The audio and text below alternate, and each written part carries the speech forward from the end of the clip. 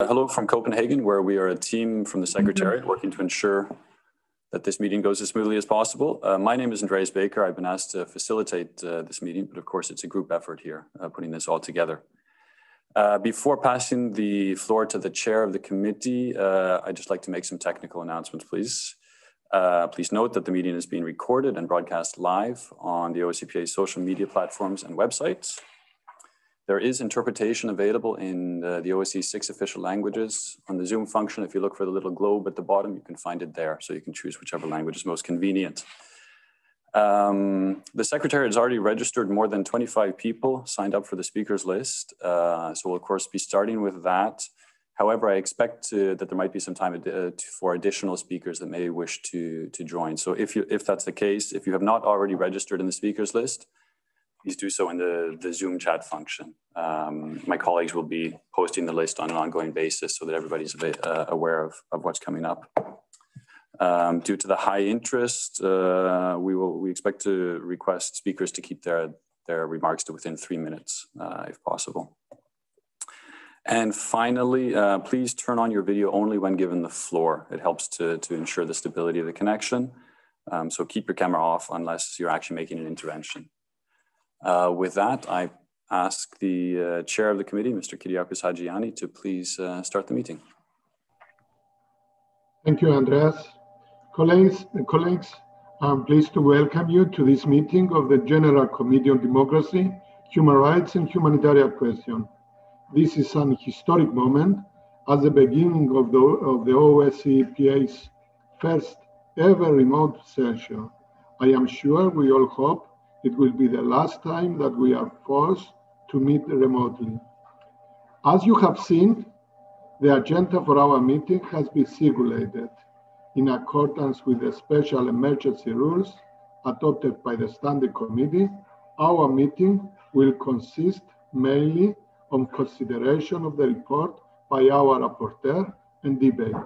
I hope we can agree on this as a basis for our meeting. Thank you. You have already some technical information from Andreas Becker from the Secretariat. I have also asked Andreas to function as facilitator for the debate part of our meeting. This is the best way to assure a smooth procedure under these technical circumstances. With that, I will move to agenda item number 2, but allow me to inform the meeting that I want to inform the committee that our Vice President, Michael Link, is in the hospital with his father, who is in a difficult situation. We wish him the best and a good recovery. So let's move to item number 2 of the agenda. Friends, it is a pleasure to see you again, or at least to almost see you. I will not take too much time in my report. However, I would like to inform you of some of the work that I and colleagues have been doing on your behalf since we last convened in February. I would also like to thank all the members of this committee for their continued interest and response to the events organized by the Third Committee. At our last committee meeting, we had an excellent debate focused on the impact of COVID on democracy and elections. We have all become used to the daily tragedies and complications caused by the pandemic, but the societal consequences are also significant. Our discussion, informed particularly by reports from recent election observation missions, was quite telling and I hope useful for all. If I may try to sum up in one phrase what I took away from the discussion, I would say that COVID profoundly impacts our democratic functioning, but doesn't necessarily impede it. The distinction between these two comes from the political will to overcome the challenges.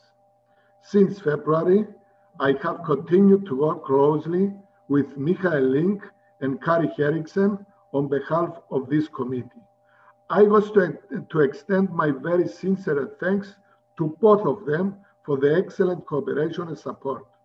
I would also like to emphasize that in the Third Committee Bureau, we decided to work collectively, setting solidarity and consent as priorities, with the only criterion being the right work. That was the modus operandi as the Third Committee. All decisions were collectively taken.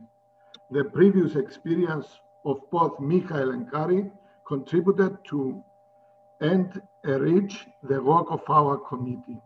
Michael's previous experience in ODIHR was a key factor in our work in the Third Committee, as it helped to highlight the need for building up stronger synergies between ODIHR and national parliaments. I suggest that this cooperation continues. The national delegations can play a central role in this development. I was particularly pleased that we were able to convene a webinar focused on humanitarian protection and human rights in conflict zones.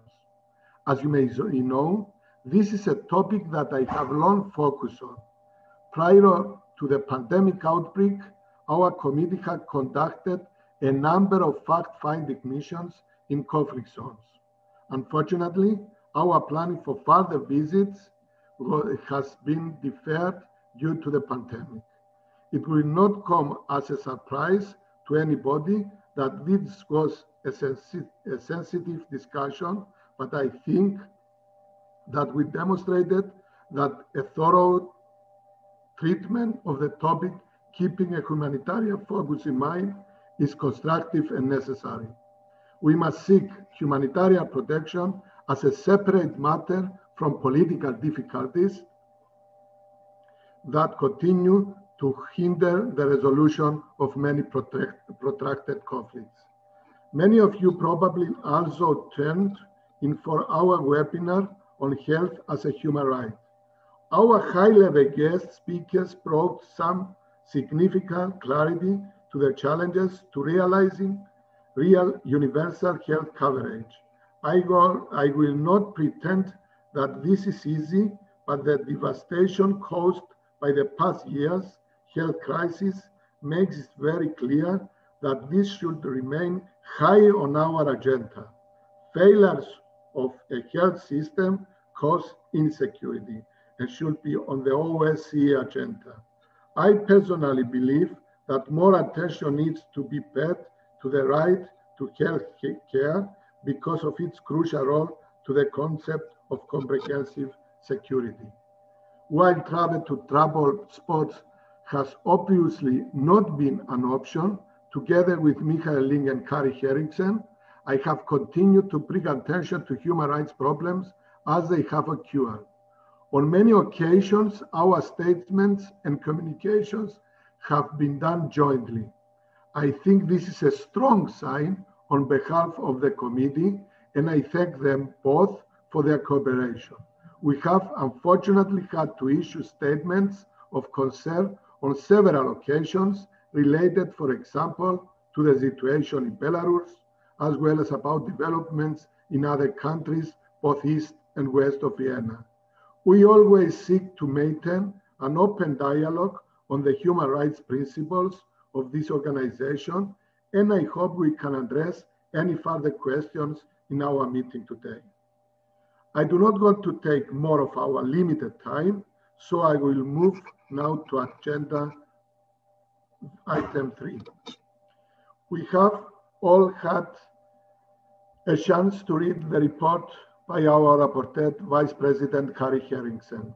On behalf of the committee, I would like to thank Kari for her hard work in putting together an excellent report that I think touches upon the main human rights issues facing our region today. And if I may add a personal comment, I think that the report very well demonstrates that there is work for all of us to do. Kari has demonstrated very clearly that protecting human rights is not only for other countries to focus on, but that all of us, also in our home parliaments, must dedicate attention to. None of us are beyond reproach. As previously mentioned, we are working under emergency rules for this remote session. As such, we will not be voting on this report. We will therefore, in good parliamentary tradition, focus today on debating the critical human rights topics facing all of us. To start off our discussion, I invite Rapporteur Kari Henriksen to please give us an overview of the priorities and main messages in her report. Based on this, I am sure we will have a useful discussion. You have the floor, Kari, and I ask you please to keep your comments within some 10 to 15 minutes. Thank you. Kari, you have the floor. Kyriakos, thank you very much. And thank you also for your leadership in the committee, and also to Michael for the good cooperation we have had. And I would also like to thank the opportunity to thank all of you for your dedication and interest in participating in our web seminars, which has been really good. And to start with, I want to thank you all for connecting also today. It's a pleasure for me to present my report to this committee. In preparing this, I have worked within the overall theme of the annual session on reinforcing multilateralism in the times of global crisis, a parliamentary call for future action. It has been 2 years since the last 2019 annual session in person in Luxembourg. The situation described in the report I present today differs significantly from then, although there are also some similar themes. Let me discuss some of the major issues and key recommendations I propose in the report. This year, it is of course not possible to avoid mentioning the unprecedented circumstances as a result of the COVID-19 pandemic. It affected each of us in our regular activities. It impacted detrimentally on democracies and human rights, and it accelerated existing structural inequalities. In my report, I have particularly worked to shed light, first on the state of multilateral discussions on human rights topics, second, on concerns related to intolerance and discrimination, third, on the role of health and well-being in contributing to enjoyment of human rights, and fourth, on continued concerns related to insufficient respect for basic freedoms. In many OSCE countries, we have noted increases in authoritarianism, massive restrictions on freedom of the media, attacks on journalists, surging domestic violence cases, and a virtual pandemic of hate speech towards minorities, refugees and migrants, and other people made vulnerable. I am very concerned with the rise of extremism and terrorist actions in places as diverse as Germany, Turkey, and Canada. Similarly, it is becoming more and more evident that the shrinking space of civil society and the free media, for instance, in Belarus and Russia. Moreover, I want to draw attention and reiterate my concern over the consequences of the unsolved conflicts in the OSCE region. Even while addressing other issues, we must work to address the massive humanitarian impact of the illegally annexed Crimea and the conflict in and around Ukraine, and of the Nagorno-Karabakh conflict. We see from other areas, such as in Georgia, that the humanitarian impact continues even long after the guns have fallen silent. To this end, I urge parliamentarians to demand that their governments find the political will to mutually beneficial resolutions for the conflicts. In OSCE, as the world's largest security organization, can play a critical role in a renewed focus on human-centered conflict resolutions in a post-COVID era. I believe that through constructive dialogue, we can achieve tangible results. Most of the issues I mentioned will not come as a surprise for you. But with this report, I would like to raise awareness about these serious developments and call on parliamentarians to engage in actions by providing a set of recommendations. Most of the issues I discuss in the report require multilateral efforts, and so it is in our hands to work in a collaborative approach in the interest of our electorate. Dear colleagues, multilateral diplomacy in the post-COVID-19 period will be vital for reviving faith in institutions. Unilateral approaches are often easier than the short term, but they fail to provide sustainable solutions. We must reinforce dialogue, even in online format, centered around delivery of humanitarian goals and communities' interests, if we want lasting fixes. We can benefit from each other's experiences and advice through the OSCE PA platform. But I would also encourage all parliamentarians to utilize the other tools that the OSCE has at its disposal. We can all make use of the expert legislative review through the ODIHR and benefit from recommendations by the ODIHR's High Commissioner on National Minorities and the representative of freedom of the media. Just like the OSCE field missions, where they exist, these are resources that can help us deliver on the expectations of our populations, and we should make use of them. My report also highlights the need for concerned efforts to overcome pandemic of abuse and intolerance that has plagued our societies before and particularly during the COVID-19 pandemic. Unfortunately, it has become evident that social and economic changes are particularly impactful on people made vulnerable. This includes women and girls, children, national, sexual, and religious minorities, including Roma and Sinti.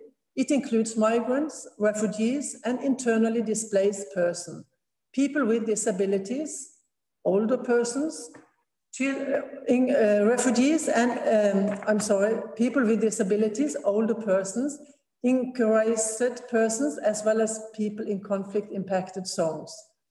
The report about the violations of these rights of each of these groups are truly disturbing. We must take seriously our responsibilities to support the most vulnerable in our societies. Looking at the particular challenge of migrants, I also call for the OSCE to appoint a senior official similar to the High Commissioner on National Minorities, focused on protecting migrants and supporting OSCE countries' engagement along all steps of the migration path. Needless to say, our work in this field should rely on evidence-based data and research findings. Collection of sex disaggregated data is an essential tool for the design and implementation of gender-relevant policies which consider the needs of every social, ethnic, and minority group.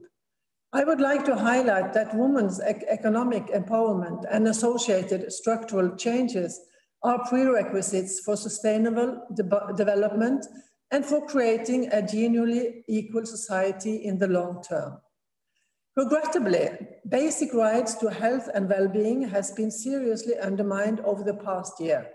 The inequalities of access to health played out across our television screens as hospitals and even football stadiums filled up with patients. Of course, we also know that this often takes place not shown in the news, in which people have suffered even more of the lack of healthcare. OSCE countries must reaffirm both in principle and in practice that healthcare and vaccination should be accessible on equal and non-discriminatory basis. I urge parliamentarians to actively oversee the implementation of such measures. I would like to underscore that limited access to healthcare services pose that threat to human security and stability. I consider that important of the OSCE to work on identification of health access imbalances and early warning mechanisms throughout the region. It is extremely troubling to note that more than 1.6 billion children and youth were affected by major school closures during the pandemic. We need to crowd-focused support in overcoming the difficulties of self-isolation and facilitating distant learning to ensure that the impact of this pandemic is not longer lasting than it must be. Government should immediately prioritize the swift inclusion of young graduates in labor markets to avoid long-term negative consequences. Dear colleague, we must unfortunately also acknowledge that enjoyment of fundamental freedoms is under threat in many places throughout the OSCE. We all know that there have been some restrictions on regular life during the past year. This is understandable, but only to a degree. Whereas some limitations on assembly may be understandable under pandemic conditions, it is very clear that the COVID-19 measures were used as a pretext by some governments to unnecessarily limit the freedom of peaceful assembly. Also, there can be no reason for restriction freedom of expression under these circumstances. I acknowledge, of course, that issues related to freedom of expression are not necessarily simple, particularly as technology develops rapidly. This is true when it comes to politically sensitive periods. To this end, I suggest that ODIHR, in coordination with the OSCE media representative, consider preparing guidelines and advice to participating states on the use of regulation on social media, particularly in the context of elections. From an OSCE perspective, there are several issues that I think need more attention from all of us. I can assure you it is crucial to listen to the voices of the NGO, who brings expertise and insight to the OSCE work. The same is true at home in each of our parliaments. To ensure effective parliamentarian work, we should all seek to effectively benefit from the expert input of civil society organizations, in particular those working directly with vulnerable groups. Dear colleagues, while our focus has been understandably on the pandemic this year, many other topics are in the need of our attention. Given this year we will not vote on a resolution, I would like to reiterate that the report provides a list of recommendations, many stemming from your input during OSCE PA web dialogues, that can be of use for us and the governments. I would encourage all OSCE PA members to refer to them for drafting better and informed policies. I also hope and suggest that OSCE PA increase its interaction through web dialogues and pressing issues can be continued. These have been useful policy exchanges, enabling us to stay on top of important topics in our region and engaging with various experts. To return to a new reality requires informed and inclusive policymaking. The post-pandemic world is in the hands of us parliamentarians, and it is we who should take responsibility and to act to build a better future. I look forward to a fruitful discussion that we all can benefit from. Thank you very much.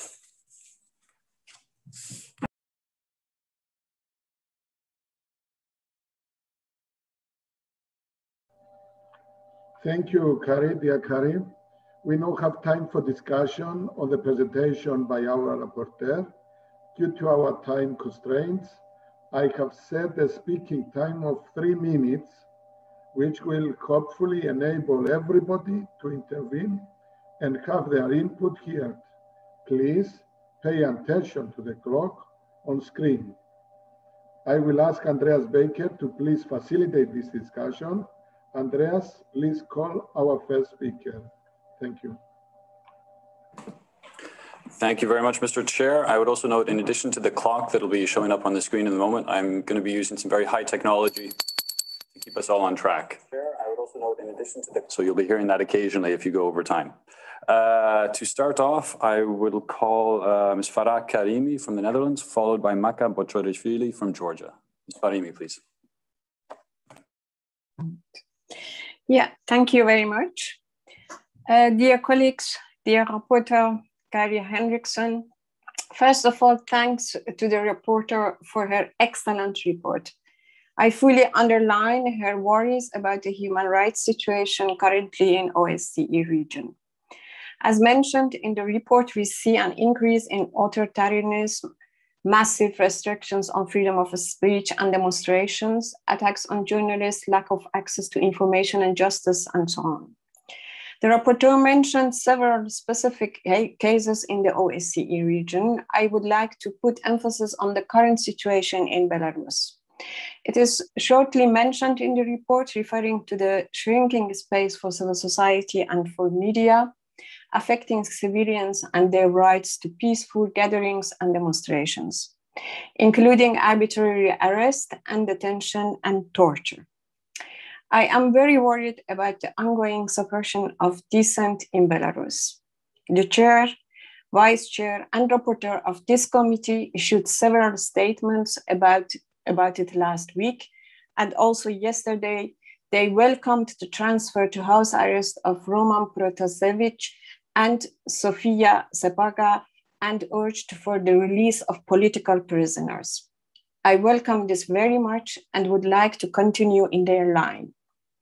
The human rights situation continues to deteriorate in Belarus. Many journalists and persons expressing their opinion are imprisoned under worrying conditions. Health workers who participated in demonstrations were faced with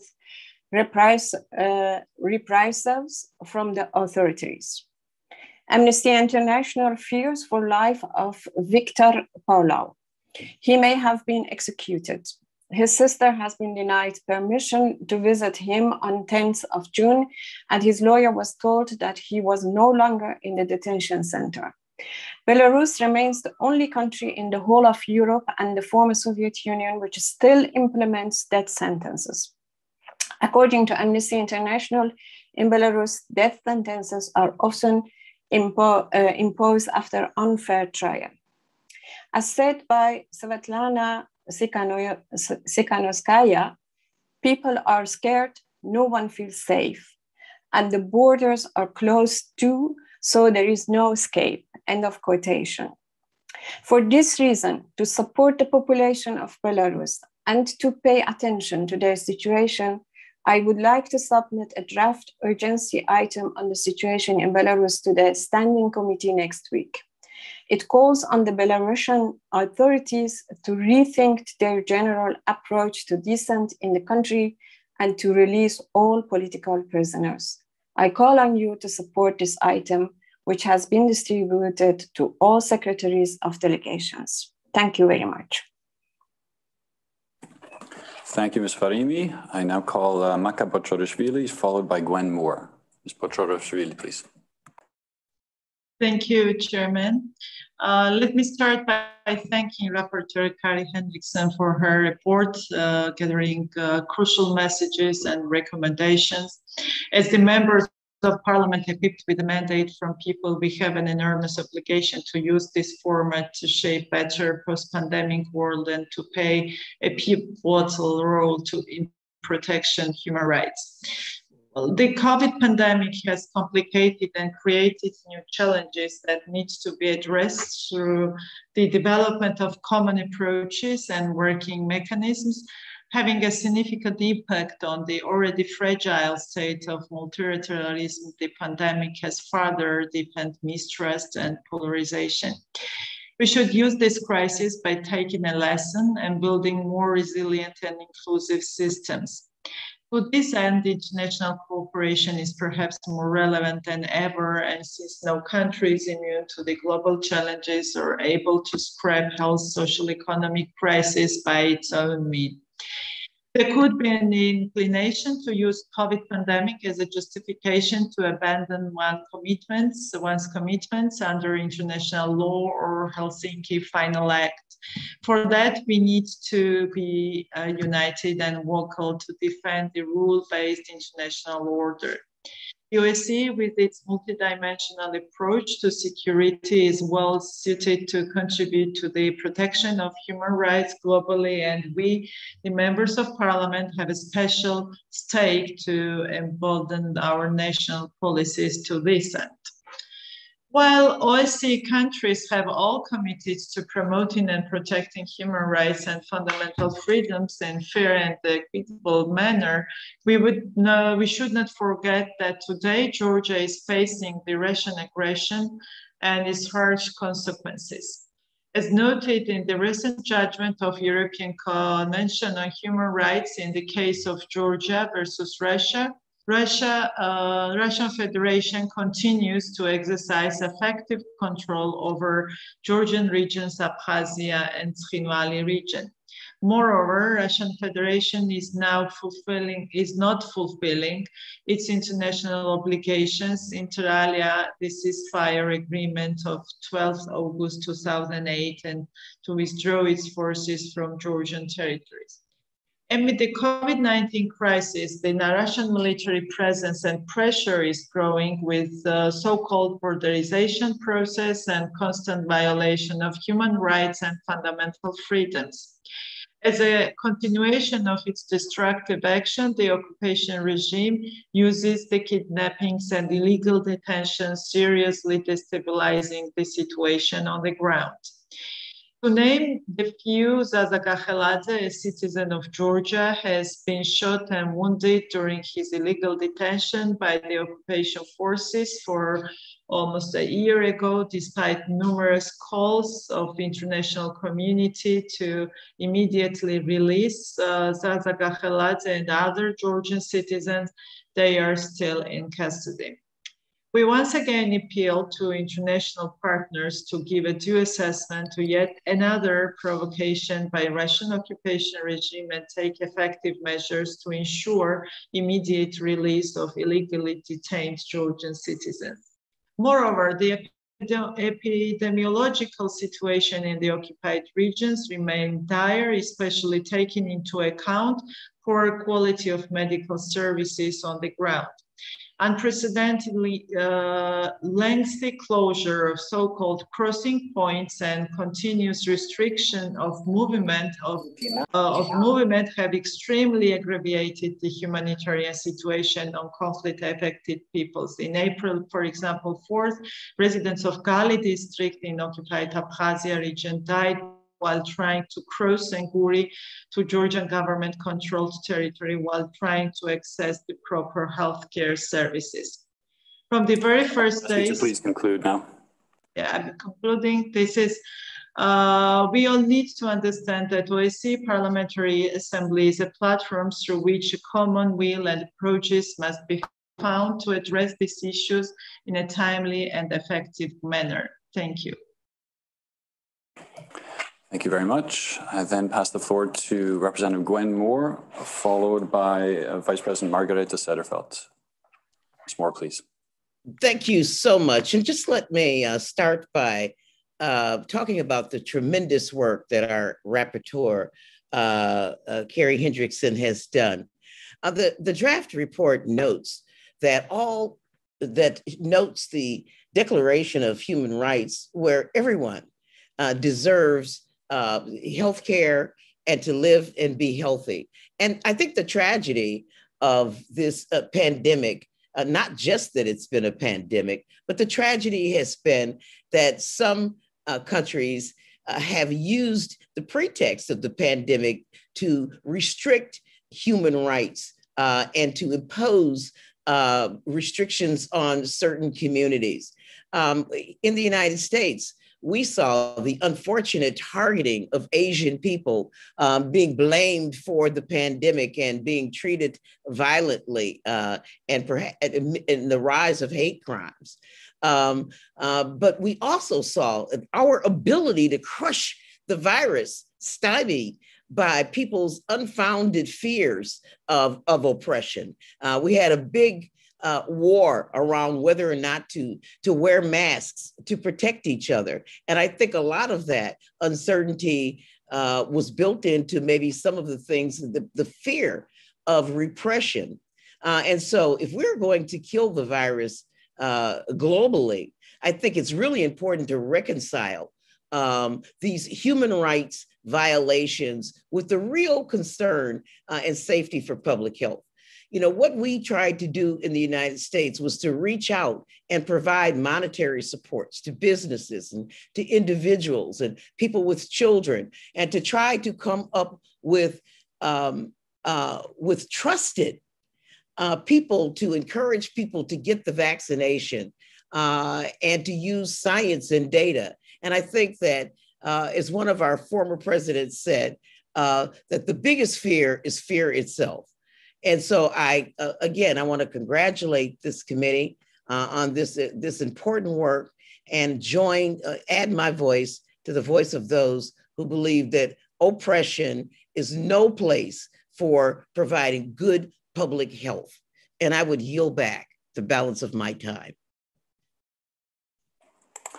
Thank you, Ms. Moore. I will then pass the floor to Vice President Margareta Sederfeld, to be followed by Hedy Fry from Canada.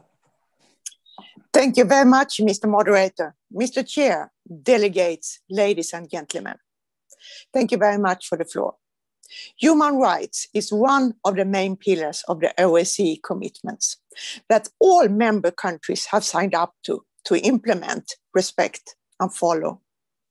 As the rapporteur have stated today in her report, the world faces huge challenges, and when it comes to security, democracy, and human rights.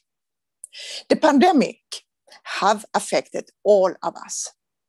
In the pathway of the pandemic, can we see how the lockdown worldwide have had negative effect of fundamental freedoms. In several countries, have the government strengthened their power on behalf of the parliament, and by the people. It's important that we as parliamentarians fight and continue to support democracy, to support each other, to get the power back to the parliament, to the people. And we have to do this both on the national level, on international level, in organizations like OSCE PA. And we have to support multilateralism. What I also would like to conclude with is the development in today's Russia when it comes to democracy. The leading opposition figure, Mr. Alexei Navalny, was first poisoned, then he's jailed. Just as well as other political figures in opposition. There is an upcoming election in Russia to the Duma in September. And by this, I mean, democracy is important. We have to support democracy. We have to stand up, even when it's negative, when it's struggle. I say this as I present the report 2020 done on behalf of OSCE PA on the assassination of Boris Nemtsov. In the report, did I point out some recommendations. One of them was the implementation of Magnitsky laws. There are some countries who have implemented Magnitsky laws. Also in the European Union, do we have the Magnitsky laws? But I would really support and hope that there will be more countries who could implement them. I did also propose increased level of transparency when it comes to the assassination of Boris Nemtsov. But I would like to say that it's still required when it comes to the situation with Alexei Navalny, because there is still no transparency. Russia have laws. They have also judicial system, but it's not implemented. And I do really hope that we as a parliamentarian organization can support democracy and respect of human rights in Russia. Thank you very much, Mr. Chair. Thank you. I will then pass the floor to Dr. Hedy Fry, to be followed by Ani Samsonyan. Dr. Fry, please. Thank you very much. I wanted to first and foremost congratulate the dynamic team. Muchas gracias. Antes que nada, quería felicitar al equipo tan dinámico. We have some interruption in the feed, please. Al señor Keriakou. Somebody is. It's Cyprus. One, I can hear the interpreter. Yes. Okay, please try and go ahead again, Dr. Fry. All right, I can begin. I think it was the interpreter whose voice was overlining everything. I wanted to say I want to congratulate the dynamic team of Kyriakos, Michael Link, and of course the excellent report by Carrie Henriksen. I think you have done great work handing down from Kyriakos, doing this for over the years, pointing out things that needed to be pointing out and speaking boldly. I want to congratulate you all for speaking boldly on the things that are wrong with the OSCE region right now that we need to work hard to recommend. But I know you always expect me to talk about gender, and I will, but I wanted to talk a little bit about healthcare. The pandemic has exposed the fact that women especially were at the forefront, both as health workers and secondly, as caregivers in many instances, and therefore at great risk. And yet many of them did not, in many of our OSCE regions, have access to healthcare. Healthcare is a human right. And the idea that in some countries there isn't universal healthcare is actually something we need to do something about. In Canada, we have access to healthcare regardless of where you live, regardless of your ability to pay, regardless of your ethnicity, your race, regardless of whether you're a refugee or an immigrant. Everyone has equal access to healthcare. And so this is something we should aim for in the whole of the region.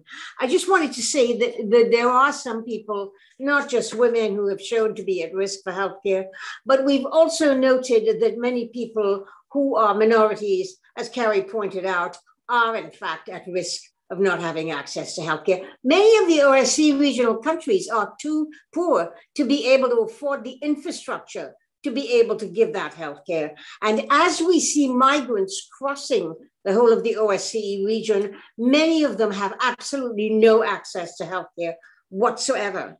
And where women come in is that nearly always women are the ones who have no access when they're pregnant, have no access to reproductive health and rights. And these are the things that we need to fight for and to ensure that they are universal across our system. But I think remembering the most important thing, the face of poverty is a female face. And when women who are poor don't have the education, housing, food, and the lack of the things that are needed to keep them healthy, then I think we need to really look at that gendered face of lack of access to healthcare. And we all need to work very clearly to ensure that healthcare becomes a human right. Thank you very much.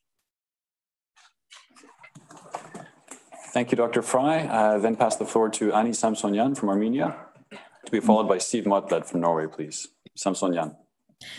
Thank you very much, dear colleagues, Ms. Henriksen. First of all, I would like to express my gratitude to you for preparing a report on human rights in this difficult condition of the world's pandemic situation and presenting it to the OSCE.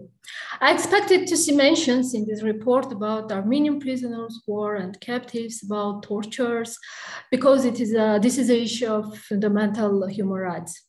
Unfortunately, dear colleagues, I have to speak out once again about the fact that Azerbaijan continues to violate this principle, does not return Armenian prisoners of war, civilian captives, including women. These days, trials have begun in Azerbaijan against Armenian captives, which completely violates the principles of international law, the right of captives and their families. The issue of humanitarian law is politicized by Azerbaijan. I will post a link in the conversation chat and show Voy a colgar un enlace en el chat de la conversación y así lo verán. Where the presidents of Azerbaijan and Turkey were talking La about presencia de Azerbaiyán, los presidentes de Azerbaiyán y Turquía prisoners of war as a subject hablaban. Sorry, just one moment, Ms. Samsonyan. We're having some interruption with the interpreter's line, I believe. Just one moment. Okay. Please try and start again. Thank you. This issue of humanitarian law is politicized by Azerbaijan. I will post a link in the conversation chat and show video where the president of Azerbaijan and Turkey were talking about Armenian prisoners of war as a subject of trade, planning to return them in exchange for maps of the mined areas in Nagorno-Karabakh. This is undeniable evidence that Azerbaijan is engaged in human trafficking, and the Armenian prisoners of war are the subject of political bargaining for Azerbaijan. They are being illegally held for exchange of mined maps. Therefore, all the trials against the Armenian prisoners of war are fake processes. Their purpose is to throw dust in your eyes. I would like to draw your attention to the fact that since May 12, the Azerbaijani troops have violated the territorial integrity of Armenia. They are in our sovereign territory illegally until today. We call on our European partners to impose sanctions on Azerbaijan for violating Article 2 of the United Charter. I will say and want to repeat it again that such gross violations of international law by Azerbaijan should be cause of concern not only for Armenia, but also for the entire international community, because Azerbaijan's behavior and confidence in impunity are a threat for international legal system, for not only regional, but also world security and peace. Dear colleagues, Azerbaijan must leave the sovereign territory of Armenia and return all illegally held prisoners of war. You have a significant role in this issue because with joint effort, we can protect international legal order and reach security and peace in the world. Thank you for your attention. Thank you. I will then pass the floor to Siv Motlet from Norway, to be followed by Pia Kauma from Finland, please. Ms. Motlet, please.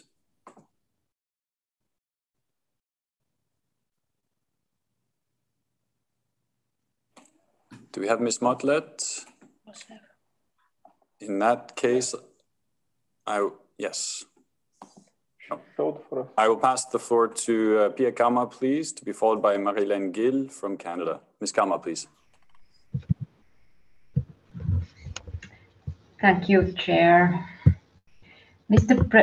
President, Mr. President, dear colleagues, let me start by congratulating the rapporteur, Kari Henriksen, for her comprehensive, timely, and very relevant report. During the last year, the OSCE region has been under a lot of pressure by multiple challenges. The Nagorno-Karabakh situation escalated into a full-blown conflict, and the COVID-19 pandemic has continued to affect our lives in so many ways. We have also witnessed a sharp rise in violent extremism and terrorism, and the space of the civil society has continued to shrink. All these events and developments have had a weakening effect on democracy, human rights, and the rule of law. At the same time, geopolitical tensions and instability have increased. The pandemic has exposed structural cracks in our welfare societies, and it has affected those already vulnerable at the most. I'm particularly worried about the tens of millions of children who have been robbed of their future by sinking deeper into poverty. Families have struggled to cope with restrictions and lockdown measures. For many, the burden has been too heavy to bear, and we have seen a sharp rise in domestic violence cases and an increase in mental health problems. Coupled with weak healthcare systems, the COVID-19 pandemic has led to a pandemic of inequality, unfortunately. Instead of reaching out, the states have become more inward-looking in the face of the pandemic. Some governments have used the pandemic to weaken fundamental rights and freedoms. Concentrating power to governments and tying the hands of parliaments is never a good development. Global challenges and crises require global solutions. There is no national cure to the health crisis, the climate crisis, the migratory crisis, or international terrorism. The only way out is international cooperation, collaboration, and solidarity, because no one is safe before all of us are safe. Instead of creating dividing lines, we need dialogue, where we take the time to listen and to be listened to.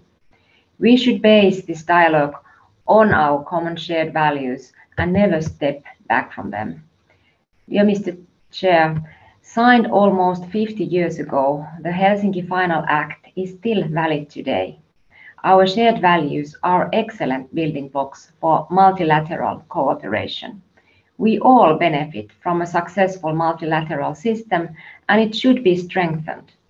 We must focus on the early warning signs and prevent conflicts instead of allowing them to escalate. We must work harder to show concrete results of our work, especially for those who are in doubt. More dialogue, more constructive debate, and more efforts on building trust. I think, Mr. Chair and Rapporteur, these are the tools that we need to tackle to our common challenges. Thank you very much. I will then pass the floor to Marie-Hélène Gill from Canada, to be followed by Vadim Khalaichuk from Ukraine. Marie-Hélène Gill, please.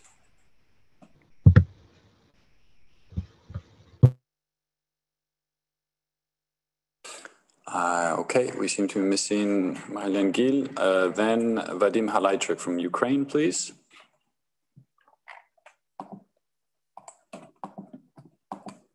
Oh, okay, we'll move on. I believe then Claudia Friedl from Switzerland, please.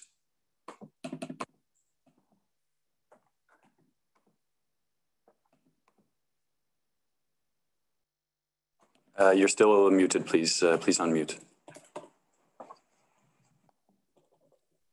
Sorry. Sehr geehrter Herr Präsident, liebe Kolleginnen und Kollegen, zunächst möchte ich Frau Henriksen herzlich für ihren ausgezeichneten Bericht gratulieren. Frau Henriksen zitiert in ihrem Bericht aus den allgemeinen Erklärungen der Menschenrechte. Everyone has the right to a standard of living adequate for the health and well-being of himself and of his family. Eine Formel, die der Welt Frieden und Sicherheit bringen könnte. Wir wissen alle, die Realität ist eine andere. Schauen wir uns an, wie die Covid-19-Pandemie die Situation der Frauen beeinflusst hat. Konkret möchte ich Ihre Aufmerksamkeit auf den massiven Anstieg der Menschenrechtsverletzungen in Form von Gewalt gegen Frauen lenken. Wir wissen, dass jede dritte Frau auf der Welt körperlicher oder sexueller Gewalt ausgesetzt ist. Seit dem Ausbruch der Covid-19-Pandemie zeigen Daten und Berichte, dass alle Arten von Gewalt gegen Frauen und Mädchen, insbesondere häusliche Gewalt, zugenommen haben.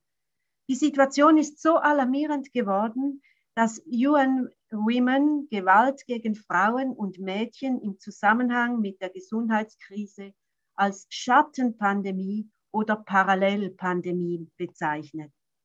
Wie Sie mir sicher zusichern, ist der aktuelle Kontext nicht der richtige Zeitpunkt, um unsere Wachsamkeit gegenüber Gewalt gegen Frauen und Mädchen zu verringern. In diesem Zusammenhang ist der Austritt der Türkei aus der Istanbul-Konvention gegen Gewalt an Frauen, das muss einfach betont werden, zutiefst besorgniserregend. Liebe Kolleginnen und Kollegen, es liegt an uns als Parlamentarierinnen und Parlamentarier aus den OSCE-Teilnehmerländern, unser Möglichstes zu tun, um die beachtlichen multilateralen Anstrengungen zu bewahren, die bisher zur Bekämpfung von Gewalt gegen Frauen unternommen wurden. Darüber hinaus müssen wir die Länder, die dies noch nicht getan haben, auffordern, dies zu tun und den entsprechenden internationalen Instrumenten beizutreten. Und wir müssen diejenigen, die jetzt sich daraus zurückziehen, sich auffordern, ihre Entscheidung zu überdenken. Und jede und jeder von uns muss als Gesetzgeberin die Anstrengungen gegen jegliche Gewalt gegen Frauen auf nationaler Ebene verstärken. Danke für Ihre Aufmerksamkeit. Thank you very much. I will then pass the floor to Steve Cohen from the United States, to be followed by Siv Moslet from Norway. Mr. Cohen, please.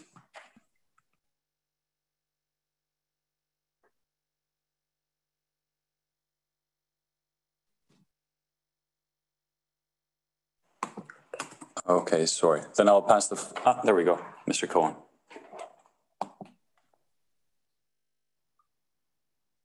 Good morning. It's an honor to be with you again today.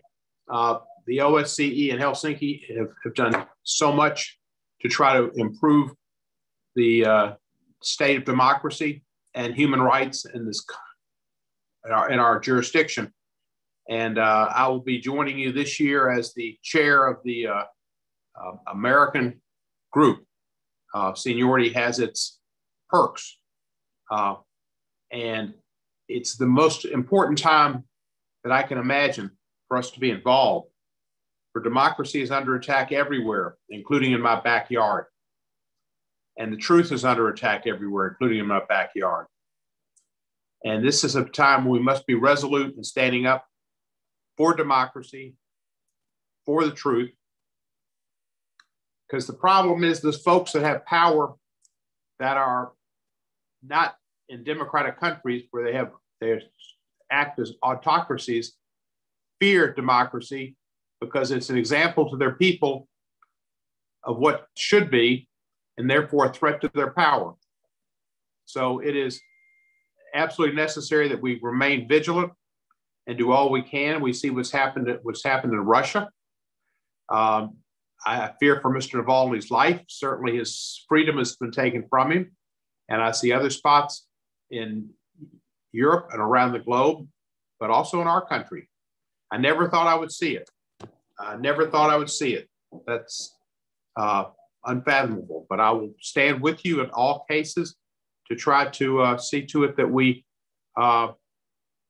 support democracy and support transparency and support freedom of the press and human rights. The situation is just it's crushing to me because that's been what I've been about my entire life. It's why my great-grandparents left Lithuania, left Russia, left Poland. It was for freedom and for democracy and for a fair opportunity to participate in their government and for freedom. So with those remarks, I just look forward to working with you this year and know that the pandemic has been awful, but we've survived it. And part of the problem with that has been, again, in our country, we had a president that didn't try to survive it in certain ways. He wanted to survive it himself, and he did with the best of medical care, innovative medical care, but he didn't extend that to the people. He got a shot, but a vaccination, but he didn't do it in front of the people. And I had polio as a child, and I know what it's like not to have a vaccination because of the conditions it causes later on. We need to make sure all of our people are safe. So I look forward to working with you in all these areas and yield back the balance of my time. Thank you, Mr. Cohen. I understand that Ms. Moslet is having a little bit of connection difficulties, so I'll go to... It's okay now. Thank you. Please go ahead. Chair, I would like to thank Rapporteur Kari Henriksen for this important report. It's essential that we keep up the parliamentary dialogue about the human dimension challenges in the OSCE region. I'm grateful that we are able to have a committee meeting and an annual session this year. I will be in Vienna next week, and I look forward to meeting many of you face-to-face again. Let me thank the committee for its active and relevant work over the past year, including the webinars about health as human right and about the humanitarian situation in the conflict zones. I would like to make 3 points. One, I agree with the statement in the report that in light of the pandemic, cooperation and joint responses are needed more than ever. I also believe that the parliamentary oversight have been key during the crisis. 2, the media plays a vital role in every democracy. Protecting journalists and the work they do is key. I am worried about the trends referred to the report about the less access to public information and the increased attacks on journalists. I also support the concrete recommendation in the report. For instance, the proposal to make guidelines on social media is very relevant and should be followed up. Thank you, Chair. And I talk to you all from my campaign in the north of Norway. Thank you very much. I will then pass the floor to Ulvia Agayeva from Azerbaijan, to be followed by Ivan Mamaiko from Belarus. Ms. Agayeva, please. Thank you. Dear colleagues, it's a great pleasure to see you all here, and hopefully we will have the opportunity to see each other soon without any screens between us. I'd like also to thank Ms. Kari Henriksen for such a comprehensive and informative report. As we have touched upon such important topics, I'd like to draw your attention to the recent developments happening in Kalbajar city of Azerbaijan. Most of you probably have seen in the media that a few weeks ago, a landmine explosion has killed 2 Azerbaijani journalists and a local official in the Kalbajar region of Azerbaijan. 4 others were injured in the incident. 1 week before this mine explosion, a reconnaissance and sabotage group of the armed forces of Armenia attempted to cross into the territory of Azerbaijan's Kalbajar region at the Armenian-Azerbaijani border to plant mines in the liberated lands. Azerbaijan's lands have been mined heavily during their nearly 30-year-long occupation by Armenia since the early 90s. Those mines are planted everywhere, in civilian infrastructure, canals, road junctions, rural and urban passes, courtyard entrances, cemeteries, and river banks, in order to prevent a return to normal life. We constantly hear from the Armenian side alleged and inflammatory allegations accusing Azerbaijan of detaining alleged Armenian prisoners of war. Let me clarify it once again for my colleagues. In accordance with the Article 8 of the 10th November trilateral statement, all Armenian prisoners of war have been returned to Armenia. I'd like to underline once more that members of the sabotage group sent to Azerbaijan for terrorist purposes a month after the trilateral statement signed by the Armenian government cannot be considered prisoners of war. However, the question arises, how many members of the Armenian diversion intelligence groups crossed the Armenian-Azerbaijan border in an attempt to infiltrate Azerbaijan since November, and why? Well, I can answer to that question. The goal is to commit a series of terrorist attacks against Azerbaijani military servicemen and civilians. Unfortunately, the inadequate reaction of the international community to Armenia's arbitrariness and atrocities encouraged this country to continue to commit law violations. Armenia's refusal to hand over the minefield maps and intention of sabotage is a violation of all existing international norms and endangers the lives of many people, including journalists. Just to sum up, once again, I want to stress that our country continues to adhere to the full implementation of humanitarian measures as envisaged by provisions of international humanitarian law and the 10th November trilateral statement. We urge Armenian side also to demonstrate similar approach and fulfill its obligations. Due to these criminal actions, civilians and media representatives lost their lives. We demand Armenia to reveal the maps of the mines planted in the territories of Azerbaijan in order to avoid further civilian casualties. I'm sure it would definitely contribute to the establishment of justice, security, stability, and of course, long-lasting peace in the region. Thank you for your attention. Thank you. I will then pass the floor to Ivan Mamaiko from Belarus, to be followed by Ahmet Arslan from Turkey. Mr. Mamaiko, are you available? No. In that case, I pass. Я могу брать слово. Господин председатель, уважаемые коллеги, добрый день. Прежде всего, хотелось бы поблагодарить за предоставленную возможность участия в дистанционной сессии парламентской ассамблеи. В докладе уважаемой госпожи Кари Хенриксен был затронут ряд вопросов, касающихся ситуации в Беларуси. Действительно, в настоящее время Беларусь переживает сложный политический период, связанный с защитой внутреннего порядка и суверенитета. Мы стремимся обеспечить дальнейшее поступательное мирное развитие. Акции протеста, наиболее массовые из которых в прошлом году происходили главным образом в Минске, практически прекратились. Ситуация стабилизировалась. Даже оппозиция признает, что потеряла улицы. Однако оппоненты, базирующиеся за рубежом, продолжают призывать к внешнему давлению на Беларусь, которое должно привести к новому витку дестабилизации. Белорусские правоохранительные органы получили весомые доказательства прямого иностранного вмешательства в президентские выборы 2020 года и связанные с ними акции протеста. Имеющаяся информация вновь и вновь подтверждает, что беспорядки в Минске и других городах были далеко не всегда спонтанными, а в ряде случаев целенаправленно подогревались из-за рубежа. Некоторые европейские страны в настоящее время выделили миллионы евро радикальной белорусской оппозиции, в том числе тем, кто, находясь за рубежом, призывает к санкциям и ограничениям против нашей страны.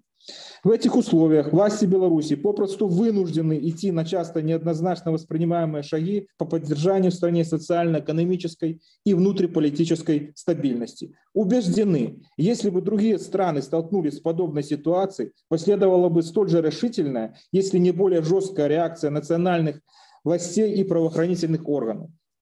Усилия отдельных стран по нагнетанию напряженности вокруг Беларуси, в том числе с использованием инструментов ОБСЕ и других международных организаций, а также введение ограничительных мер и экономических санкций, авиаблокады, сворачивание политических контактов, открытая поддержка лиц, причастных к организации массовых беспорядков, расцениваются нами как попытка вмешательства во внутренние дела суверенного государства. Все это может привести к созданию очередного очага напряженности в регионе. Такие действия противоречат международному праву и базовым принципам ОБСЕ. Обращаем внимание уважаемых коллег, что распространение информации и формирование общественного мнения о ситуации в Беларуси требует повышенного чувства ответственности. Важно избегать поверхностных суждений. Хочу подчеркнуть, что введенные санкции в глазах белорусов подрывают имидж наших западных соседей, показывают пропасть между красивой правозащитной риторикой и реальными действиями, наносящими ущерб государству и людям. Запад постоянно призывает белорусские власти к участию в инклюзивном национальном диалоге.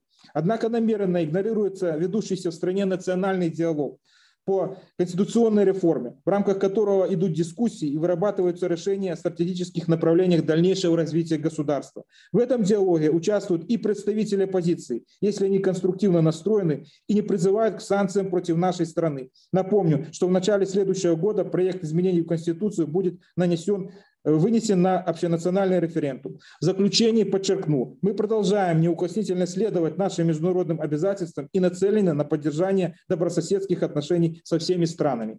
Благодарю за внимание.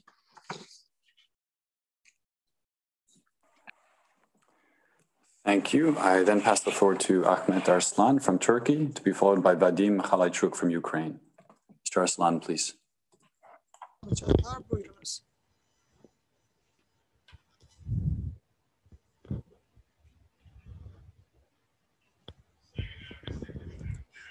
Distinguished colleagues, dear participants, firstly, I'd like to extend my acknowledgements and appreciation to Rapporteur Mrs. Kari Henriksen for the comprehensive report. COVID-19 pandemic represents a critical moment in the human history. In addition to the loss of lives, this pandemic has been a test in every field of human activity, from politics to economy, to sociology and health. As it was mentioned in the report of Ms. Henriksen, in our world during the COVID-19 pandemic, conflicts, xenophobia, intolerance, and racism have scaled up on our globe through online platforms. And this pandemic has once again shown us the importance of coordinated action of the countries in cooperation and solidarity. I'm confident that we will come out of such crisis stronger through dialogue and cooperation at joint platforms. With COVID-19 pandemic, migrants, refugees, and the displaced have become vulnerable, particularly against the health-related risks. Turkey, hosting about 4 million Syrians as guests for about 10 years, and extending a helping hand to over 5 million people who try to hold on to life under challenging conditions just across the border, strived to fulfill its responsibilities even during the pandemic, and ensures that the refugees benefit from the healthcare services in the same way as our citizens. COVID-19 also revealed inequalities in the field of healthcare, and free healthcare services should be on the agenda. And many countries, in fact, have already started issuing COVID passes to facilitate travels and restoration of pre-pandemic conditions. And it is necessary to have certain analysis in this regard. I would like to answer to certain remarks in the international platform for protection and enhancement of women's rights. Turkey has always supported the legal attempts and practices, and with this understanding, Turkey became a party to Istanbul Convention. However, since the effective date of the convention, in Turkey and in many other Council of Europe that it has been the topic of debate. So the UK and 6 EU states did not approve the convention. Poland, being a member of the convention, is still discussing the withdrawal from the convention. And as a result of the evaluations, we decided to withdraw from the convention. But this decision is not a step back from violence against, from struggling against violence against women. And we have no tolerance against violence against women. And also, we reject the accusations from Armenia. Turkey has its vision and constructive messages regarding the region. It has mentioned those messages many times, but unfortunately, this discourse is not welcomed by everyone.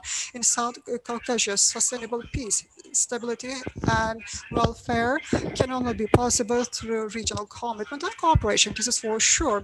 And regarding sovereignty and territory of Azerbaijan, there should be respect from Armenia, and the landmines that are put in the occupied Azerbaijan should no more be harming lives. They should be cleaned, and Turkey will continue supporting Azerbaijan in this regard, as we have always underlined. Building trust can only happen bilaterally. These mine areas should be clarified so as the topic. So rather than accusing Turkey, Armenia should fulfill its obligations. That would be very relevant. I'd like to thank you for your attention. Thank you. I will then pass the floor to Vadim Khalaychuk from Ukraine, to be followed by Marilyn Gil from Canada. Ukrayna'ya sözü veriyorum. Khalaychuk. Приветствую. Слушай, такая у вас есть шанс собраться? Не беспокоит вопрос по ратификациям. Greetings.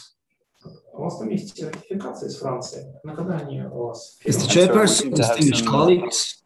We see, just a moment, please. We seem to have some interruption. Just clarify.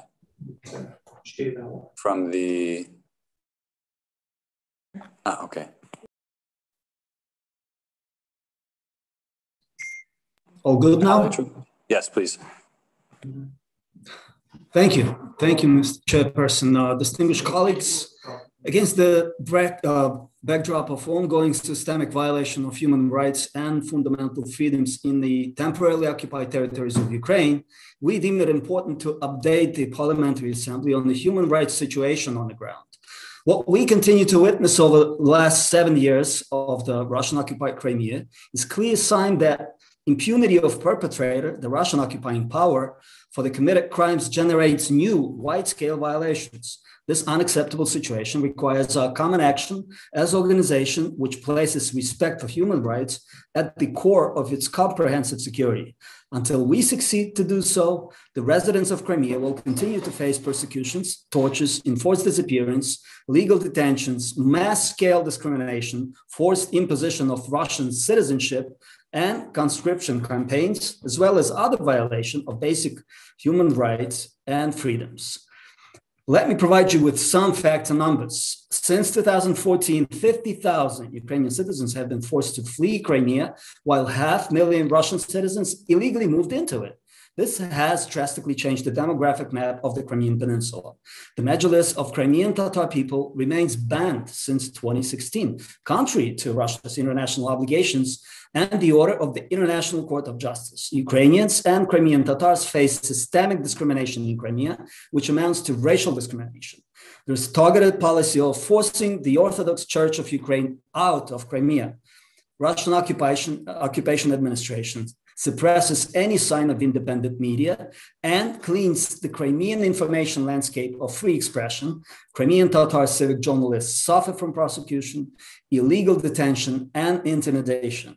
In clear violation of the international humanitarian law, 28,000 Crimean residents were forcefully conscripted into the Russian army, with criminal persecution for those who refuse, while children are indoctrinated into militaristic education programs. 44 Ukrainian citizens disappeared. More than 100 political prisoners remain illegally detained under politically motivated charges, most of them Crimean Tatars, persecuted by the occupiers for expressing discontent with the occupation.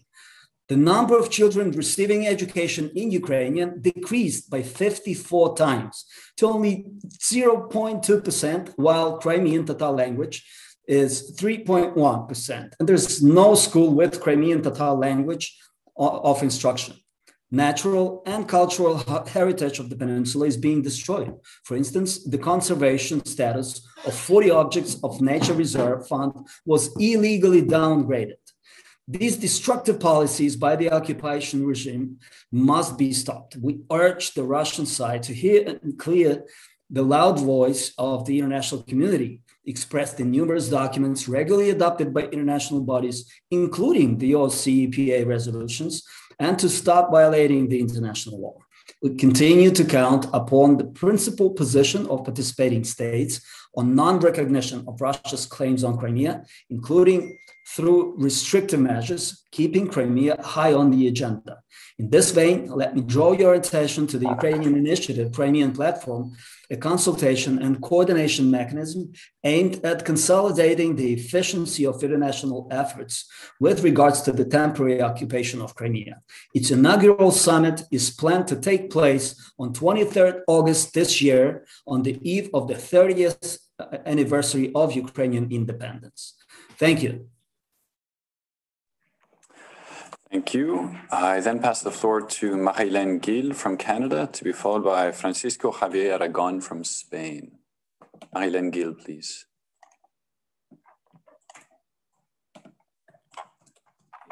Not available.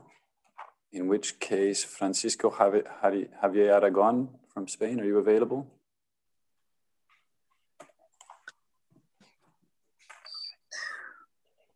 Buenas tardes. Presidente, estimados colegas, en primer lugar quiero lógicamente agradecer a la relatora su informe. Desde España, desde nuestro país, que como digo, queremos dar en primer lugar las gracias a todos los países miembros de este organismo por su excelente trabajo y su excelso trabajo durante la pandemia. No han sido tiempos fáciles para nadie, por ello nuestra gratitud a todos y a todas y nuestras condolencias también para todos aquellos que hoy no están con nosotros. En segundo lugar, queremos también mostrar nuestro reconocimiento y satisfacción por la mediación, comprensión y solidaridad mostrada desde todos los organismos tras los hechos acaecidos recientemente en la frontera de España, en las ciudades de Ceuta y Melilla. Se ha vuelto a demostrar lo necesaria que es la política y lo importante que es la buena seguridad y la cooperación entre países en hechos y acontecimientos de esta naturaleza. Por lo tanto, muchas gracias a todos y nuestros mejores deseos de democracia para todos los países que formamos parte de la OSCE. En cuanto al informe que nos ha trasladado la relatora, creo que desde España queremos, y desde el Senado queremos hacer especial mención en seguir trabajando a través del diálogo y la concordia para mejorar los conflictos que aún permanecen abiertos a nivel mundial y sobre todo en nuestro país y en Europa.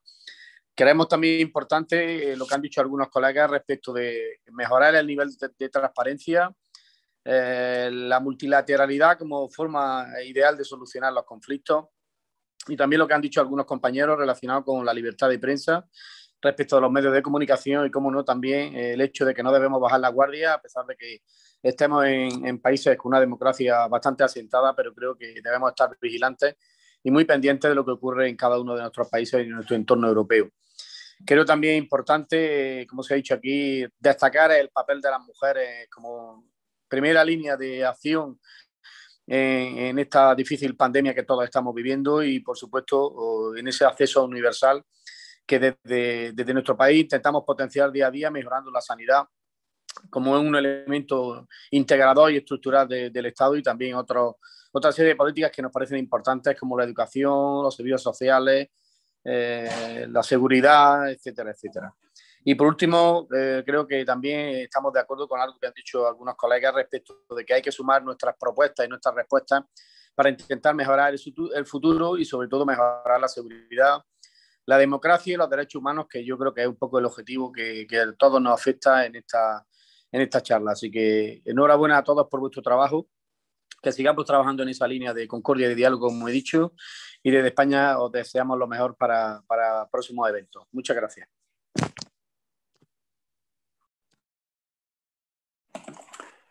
Thank you. I then pass the floor to Maria Karapetyan from Armenia, if available, to be followed by Kairat Kozhamzorov from Kazakhstan. Ms. Karapetyan, please. Thank you, Andreas. Dear Kyriakos, dear Kari, dear colleagues, it's good to see us all together again. I too will be talking about the dozens of Armenian prisoners of war that are still kept in Azerbaijan months after the end of the war that Azerbaijan launched on Nagorno-Karabakh last October. We in Armenia, within a short period of time, returned all Azerbaijani nationals in our custody to Azerbaijan. This is what international humanitarian law demands. This is also a commitment of the trilateral documents that put an end to the war. So there are no Azerbaijanis within Armenian custody today. Meanwhile, Azerbaijan has not returned home all Armenians captured during the war, is capturing even more people following the end of the war, and is now putting them through a bogus court trial in Baku. Azerbaijan's president, or rather dictator Aliyev, is doing this for several reasons. Aliyev is not returning the Armenian detainees because he wants to prolong the suffering he has inflicted on the Armenian people throughout the war. It is his way of harassing the Armenian people of Nagorno-Karabakh, trying to tell them it is not safe for them to live in Nagorno-Karabakh. It is his way of implementing quote unquote peaceful coexistence with the Armenians of Nagorno-Karabakh. So basically he's offering slaughter and slavery. You will hear the regime in Azerbaijan talking to you in the name of peace in the South Caucasus, economic collaboration, transport routes and whatnot. In the meantime, Aliyev claims he's going to take over a piece of the Republic of Armenia as a sovereign corridor through the Republic of Armenia to connect to Turkey. This May, Aliyev invaded the territory of the Republic of Armenia in an attempt to implement this plan and still hasn't left our territory. Armenia is, of course, ready to open roads and rails in return for roads and rails. Armenia did not put any country under an economic blockade for that matter. Then why Aliyev wants a sovereign corridor? This also has rather authoritarian reasons. A mutual deblocking of roads and rails would mean interdependence and at least some guarantee for peace in our region. Meanwhile, a sovereign corridor serves perfectly for domestic consumption in Azerbaijan as part of Aliyev's heroic expansion. Dear colleagues, it is the moral, humanitarian, and political duty of this parliamentary assembly to contain Aliyev's warmongering rhetoric and to call on Azerbaijan to return the Armenian detainees home, not portion by portion, but everyone and immediately. and leave the territory of the Republic of Armenia. I want to acknowledge the efforts of the Russian mediation, the US mediation, and most recently also the support of the Republic of Georgia to this process of the return of prisoners of war to Armenia. Thank you. Thank you. I then call upon Mr. Kozham Zhorov from Kazakhstan to be followed by Ms. Barbara Bartusz from Poland, please. Спасибо, господин председатель. Добрый день, уважаемые коллеги, уважаемые дамы и господа. Хочу поблагодарить госпожу Керри Хенриксон за актуальный и очень содержательный доклад. Считаю, что вопросы соблюдения прав человека должны и дальше занимать важное место в повестке Парламентской ассамблеи ОБСЕ. Права человека составляют приоритетное направление работы нашего президента Казахстана Касым-Жомарта Токаева. Под руководством главы государства реализован 2 комплексных пакета демократических реформ. О них я говорил ранее в комитете в рамках зимнего заседания. Очередной этап реформ направлен на укрепление механизмов защиты прав человека. Так, депутатами нашего парламента инициирован проект закона об уполномоченном по правам человека в Республике Казахстан. Законопроект основан на парижских и венецианских принципах. В документе особое значение уделяется статусу уполномоченного по правам человека, порядку избрания и принципам его деятельности. Значительно расширяются полномочия омбудсмена в части восстановления нарушенных прав граждан. Учрежден Национальный центр по правам человека, который выполняет функцию рабочего органа, уполномоченным по правам человека в регионах. Усилены меры поддержки лиц с ограниченными возможностями и детей, оставшихся без попечительства родителей. Ужесточено наказание за насилие в отношении детей, за сексуальное насилие, педофилию, распространение наркотиков, за похищение человека и незаконное лишение свободы. Поставлена задача присоединиться к факультативному протоколу Конвенции о правах ребенка. 2022 года планируется внедрить индекс благополучия детей, а также завершить ратификацию факультативного протокола Конвенции о правах инвалидов. 9 июня текущего года глава государства подписал указ о дальнейших мерах в области прав человека. В их числе борьба с торговлей людьми, пытками и жестоким обращением, укрепление прав женщин и лиц с ограниченными возможностями. Благодарю вас за внимание.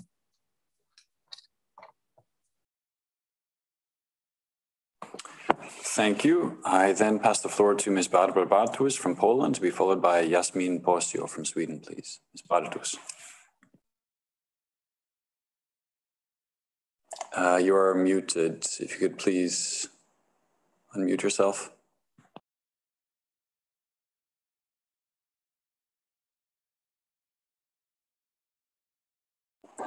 I think we're still missing.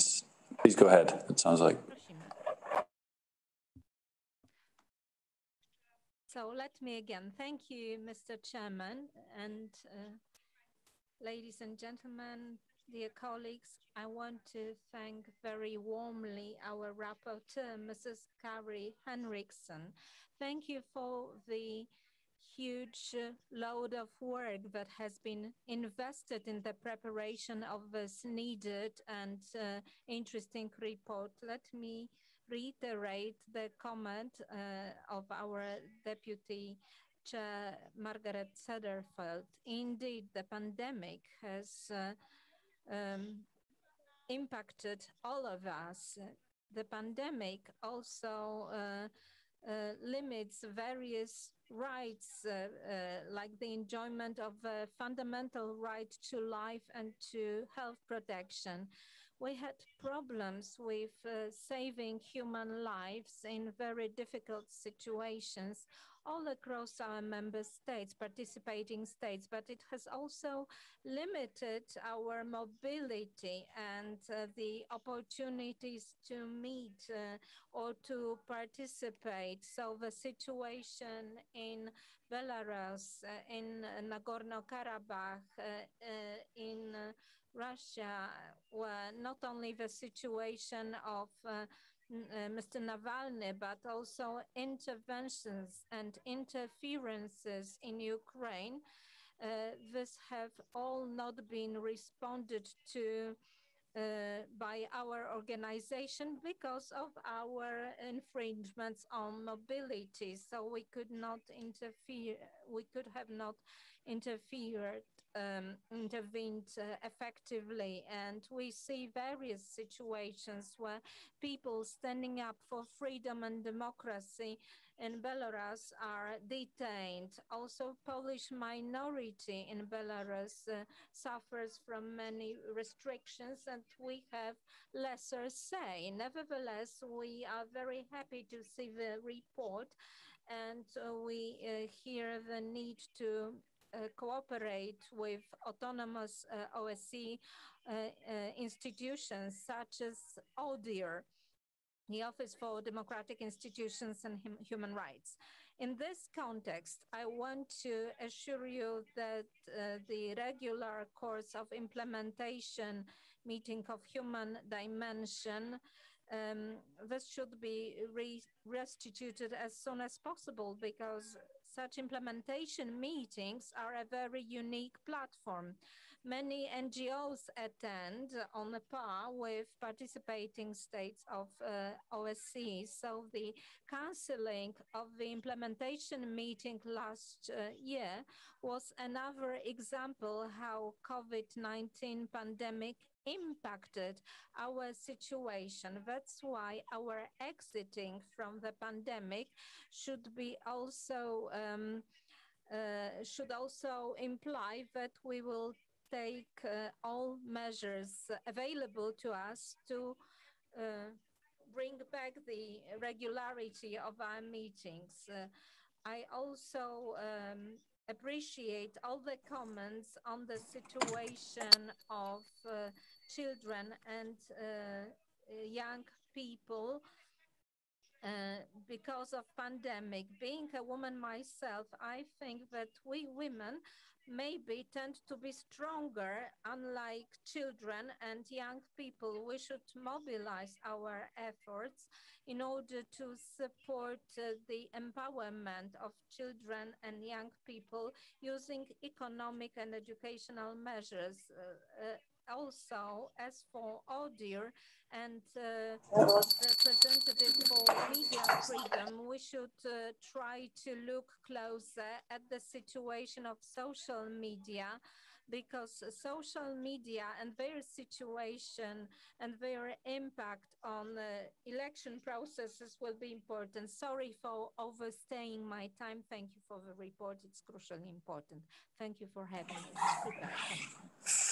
Thank you. With that, I pass the floor to Yasmin Posio from Sweden, to be followed by Amina Agazadeh from Azerbaijan, please. Ms. Posio. Thank you, Mr. Chair. Well, first of all, I would like to congratulate Madam Kari Henriksson for the report, which raises a lot of important issues that we deal with in the OSCE region. And also how the pandemic has increased the urgency for parliamentarians and governments to act in a manner that decreases the inequalities and discriminations we see in all of our countries, albeit to varying degree. These inequalities exist between developed and undeveloped countries, within countries, and between women and men. But I must say that it is unfortunate that the rights of LGBTI persons and organizations are not mentioned at all in this report. As a politician, of course, I would love to talk about all these inequalities, but there is a time limit, so I will focus on the ones that hits half of the population regardless of income or position. Women still don't have half of the seats in parliaments or governments. Women still have lower income and are still victims of domestic violence. And in some countries, men's violence against women aren't considered as an equally severe offense as men's violence against other men. Even though conventions such as Council of Europe Convention on Preventing and Combating Violence against Women and Domestic Violence on its own does not solve that problem. A parliament and government that ratifies such a convention sends a signal to the society that this issue is taken seriously. That is step one towards ending the inequalities we as women face in our daily lives. Sexual and reproductive health and rights are crucial to emancipate women. If we cannot decide of our own bodies, if we cannot have safe pregnancies or abortions, if we cannot decide on how and when we want to have sex, we will not be able to take part in and contribute to the society in equal terms. We also need to change toxic gender norms, and that has to start at an early age. That is why sex education is so important. That does not only include how a child is made, but also gender norms, the importance of consent, and how one can protect oneself from pregnancies and diseases. There is so much more that can be done to end the unworthy and appalling injustices against women. What I have mentioned are essential tools towards an equal society. And let me end by saying that I look forward to an OSCE region where all human rights are respected. Thank you, Chair. Thank you. I will then pass the floor to Amina Agazadeh from Azerbaijan, to be followed by Serene Mobanya from France, please. Ms. Agazadeh, please. Thank you. First of all, I want to thank Carrie for the presentation. She mentioned the conflict on the OSCE territory, and I would like to draw attention to the ongoing. First, it's not up to the Armenian side to comment on the visit of the leaders of neighboring countries. The country cannot occupy its territories, but rather liberate them. It was indeed as a result of the 44-day war that Azerbaijan liberated its lands from occupation and ensured its territorial integrity. We recommended the Armenian side to get closely familiarized with the joint statement signed by the leaders of the three countries, including their own, and take necessary steps to implement these statements. Armenia should act leaning on the real situation rather than on illusions. And also, I want to focus your attention on following. All cultural and religious monuments in the territory of Azerbaijan belong to cultural heritage of the Azerbaijani state and people. Armenia has pursued systematic policy to destroy, pillage, and misappropriate Azerbaijan's culture's heritage, both in the territories it has occupied for 30 years and in Armenia per se. By destroying the monuments, changing architectural features, and conducting archaeological excavation, Armenia pursued far-reaching targets of removing any sign heralding their Azerbaijani origins. Mosques and their religious sites, cemeteries, archaeological sites, as well as museums, libraries, and other cultural objects have all been either totally destroyed or plundered. Mosques have been vandalized and turned into pigsties. Out of 67 mosques, 64 have been razed to the ground or seriously damaged. Many authentic Azerbaijan cultural objects have been subject to brutal interference with a view to changing their character. And all this action constitutes a gross violation of international humanitarian law, including UNESCO instruments such as the Hague Convention of 1954 for protection of cultural property in the event of armed conflict and its two protocols.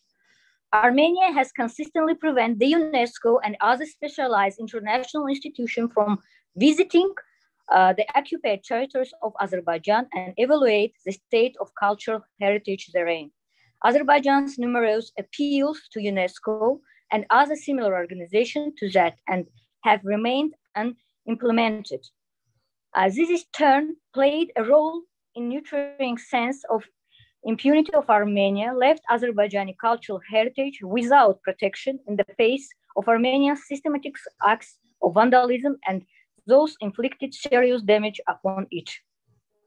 Azerbaijan at the highest level declares its determination that all cultural and religious monuments in the liberated territories, irrespective of their origin, will be duly preserved, restored, and put into operation. Our strong track record in promoting multiculturalism, both at home and abroad, is a guarantee to this regard.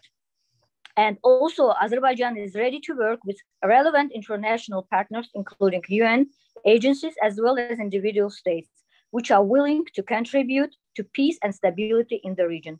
Thank you for your attention. Thank you. I then pass the floor to Ms. Serine Maubagne from France, to be followed by Mary-Lou McPhedran from Canada. Ms. Maubagne, please.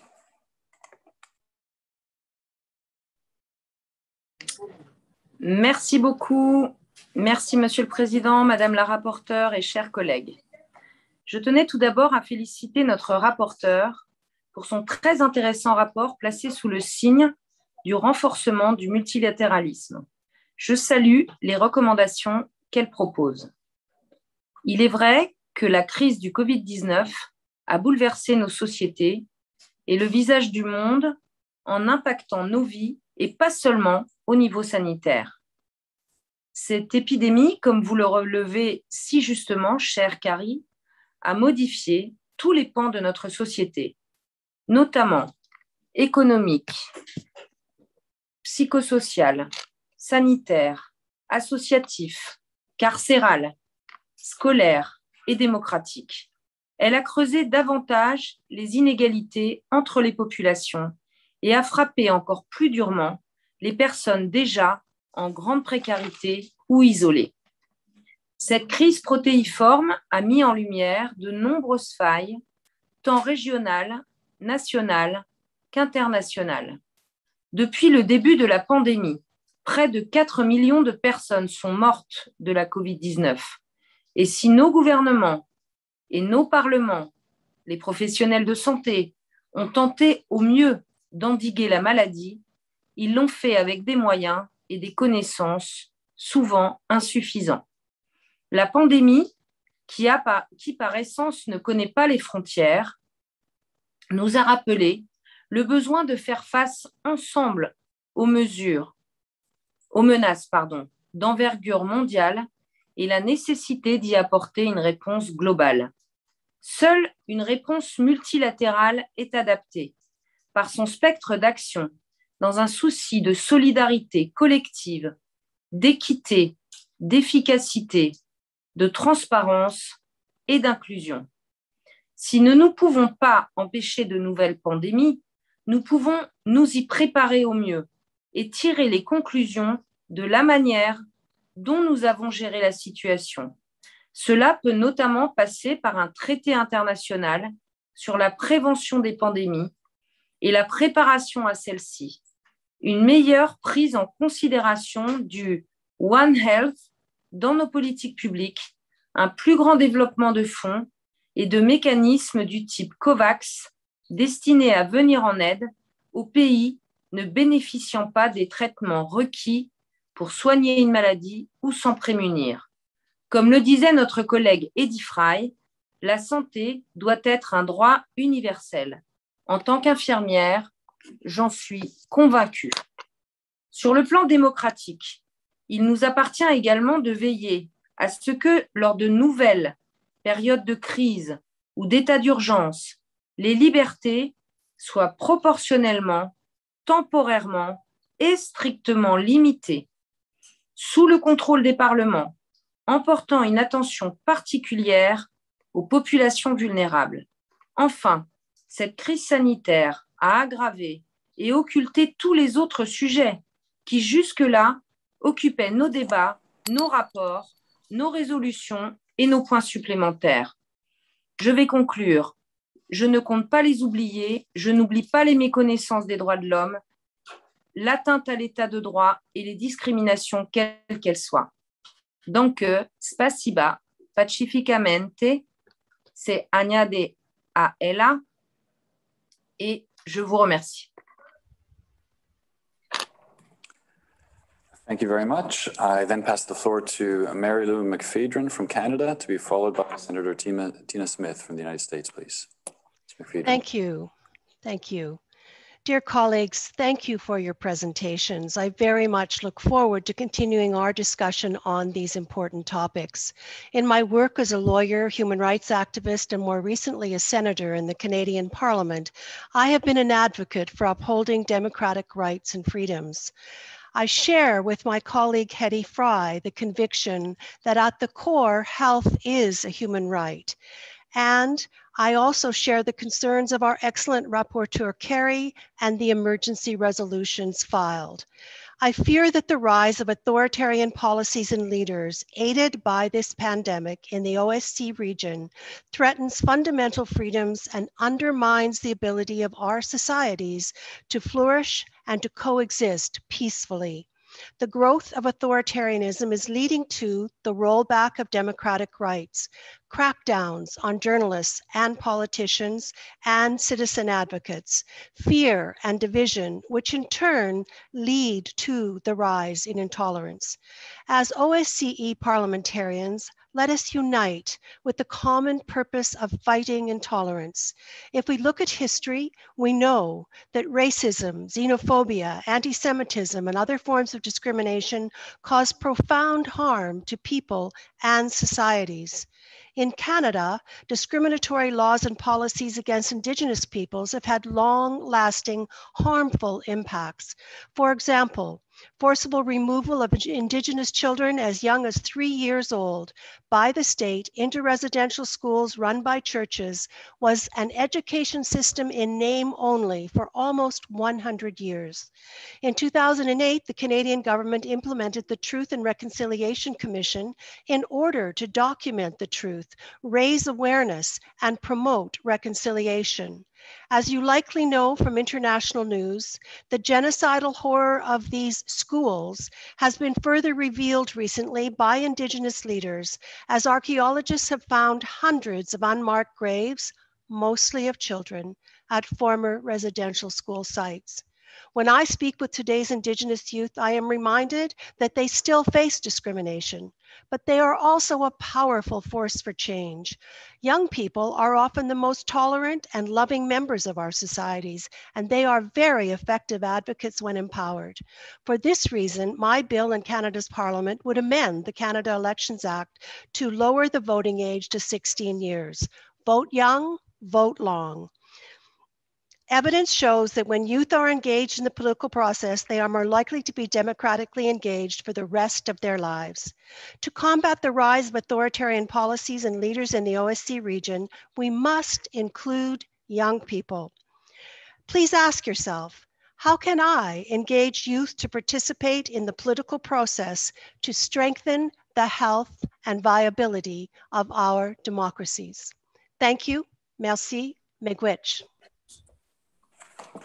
Thank you, Senator McPhedran. I then pass the floor to Tina Smith, to be followed by Serhiy Rakhmanin from Ukraine, please. Senator Smith. Well, good morning from Minnesota, everyone. I'm Minnesota United States Senator Tina Smith, and it is a pleasure to join the Committee on Democracy, Human Rights, and Humanitarian Questions at my first Assembly meeting. I would like to first thank Senators Cardin and Wicker for the opportunity to serve as part of the U.S. delegation to the OSCE Parliamentary Assembly. I also would like to take a moment to thank my colleague, Special Representative on Anti-Semitism, Racism, and Intolerance, Senator Cardin, for his urgent item addressing the rise of hate, intolerance, violence, and discrimination across the OSCE region. And I'm proud to join with him on this important matter.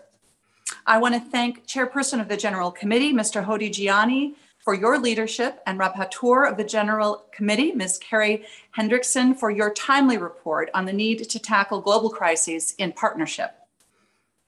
Significant health disparities have existed in the United States and throughout the OSCE region long before the COVID pandemic began.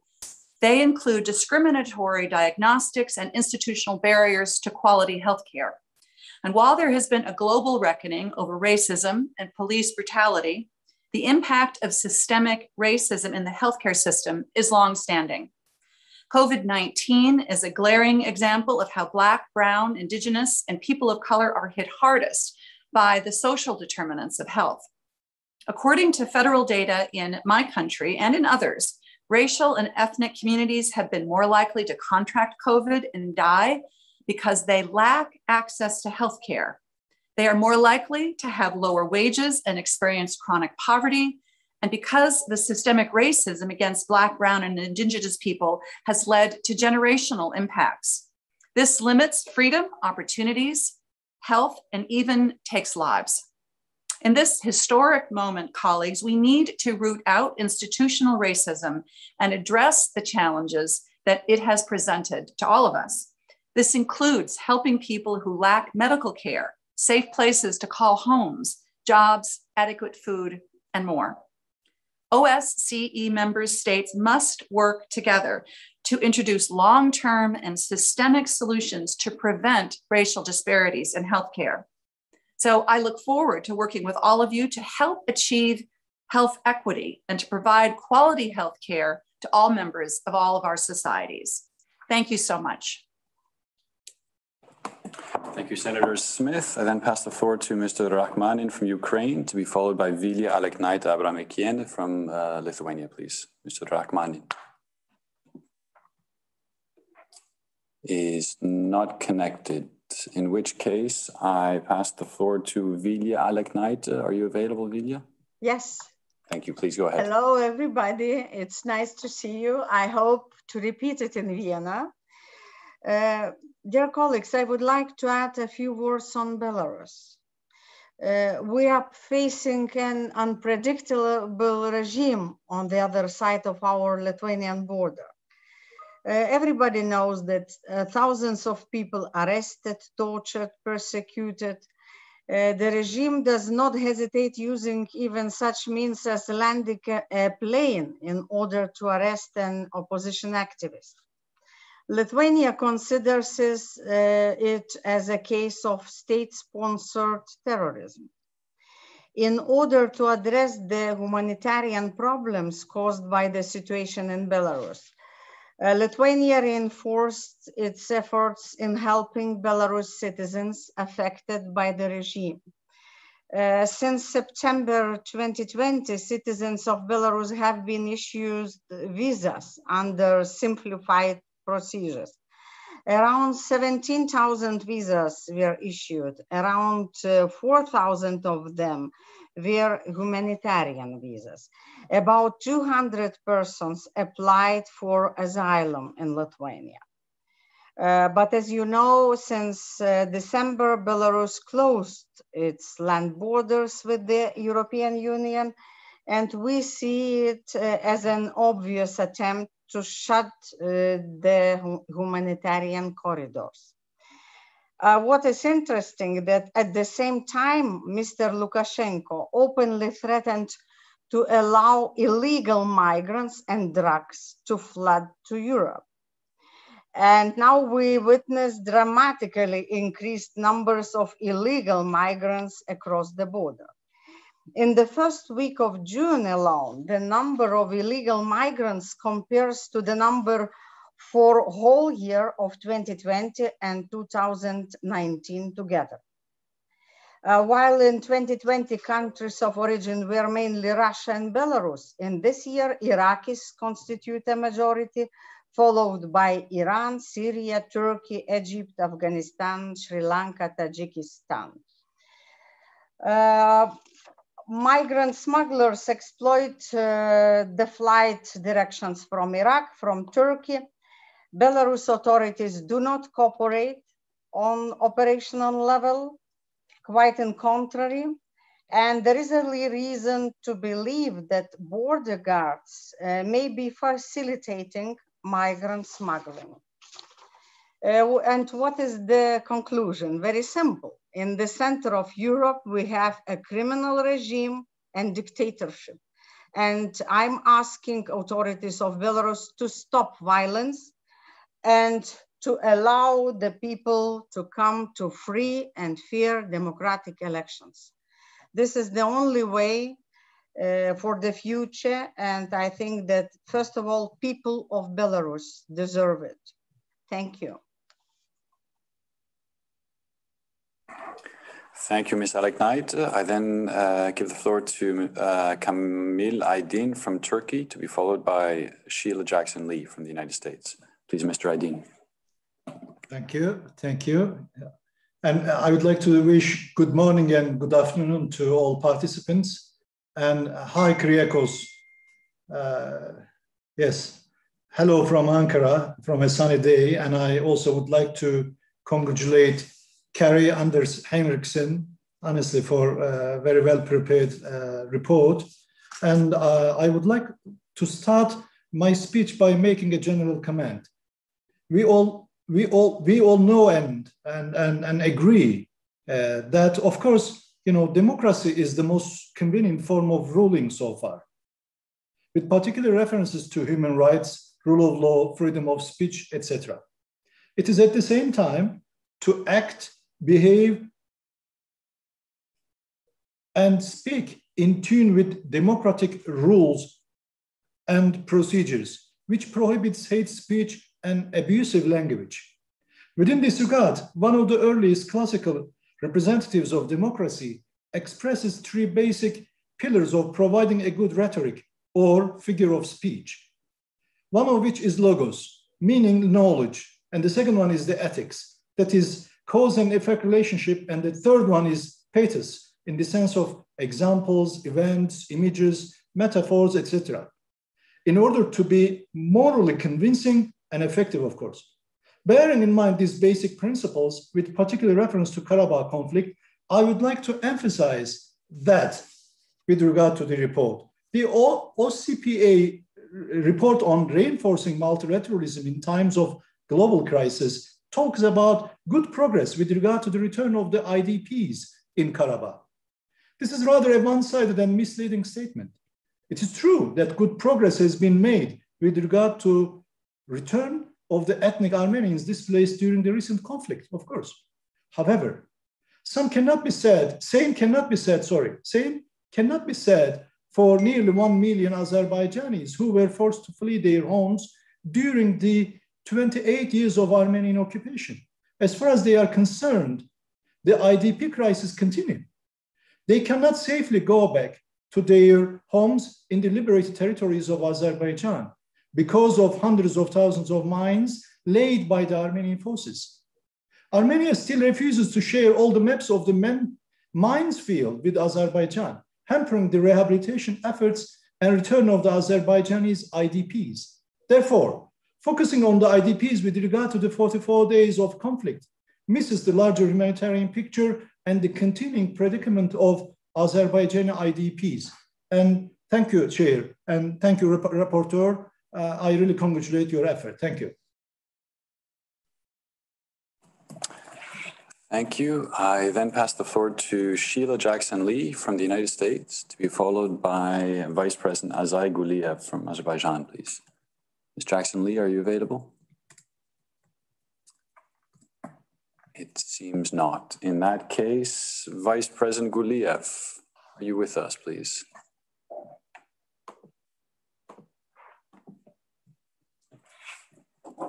I see you there.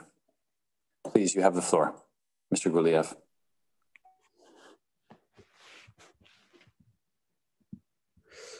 Thank you very much, dear Andres. Let me start by thanking Kari Henriksen for her great efforts in drafting a comprehensive report.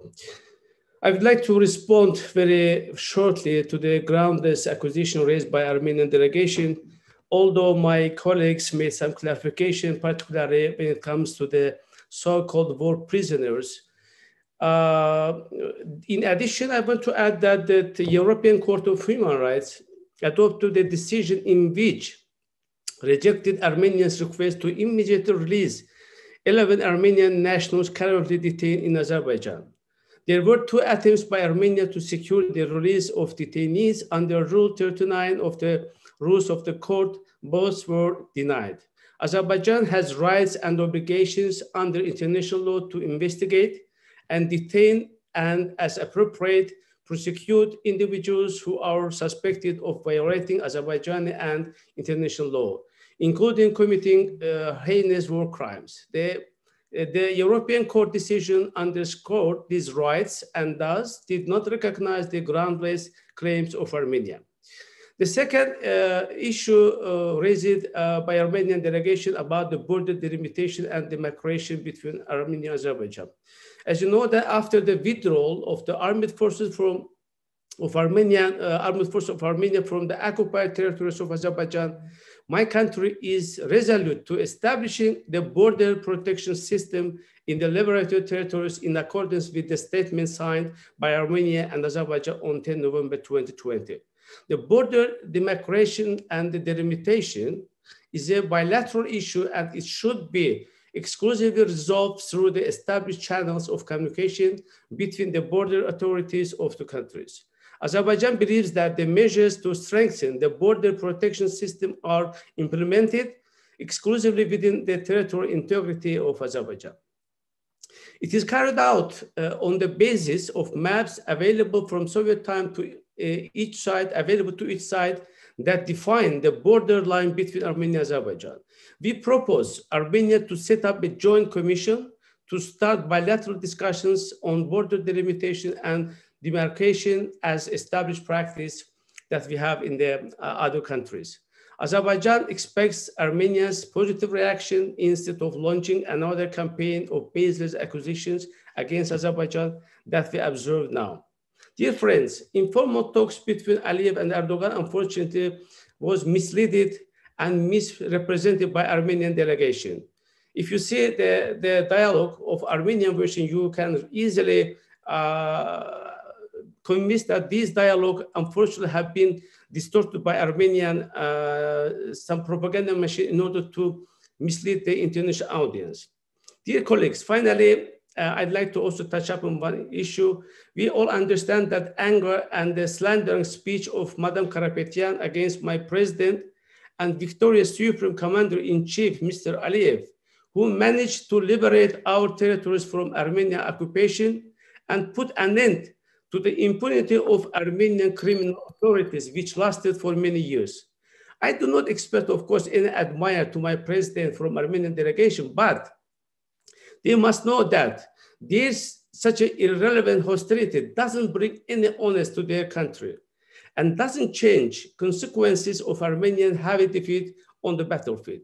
My recommendation to you is, dear Armenian colleagues, to prepare yourself, first of all, and your people for peaceful coexistence with your neighbors rather than continue dissemination such false information and propaganda about your neighbors. Stop telling one-sided narratives and biased stance concerning the realities on the ground. Thank you, Mr. Chair. Thank you, Mr. Guliev. And I know that we've been joined by the Vice Chair of the committee, Mr. Michael Link. So I would like to pass the floor to Mr. Link, please.